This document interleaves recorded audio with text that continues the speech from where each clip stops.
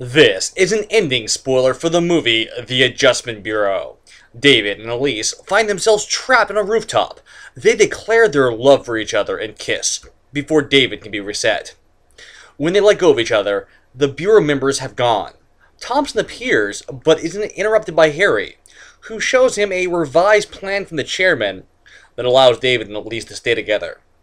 After commending them for showing such devotion to each other, Harry tells the couple they're free to leave.